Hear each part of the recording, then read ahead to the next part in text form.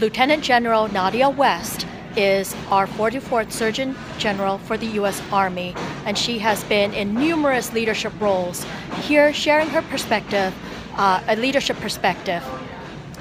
Sometimes people ask, what's the most important quality for a leader?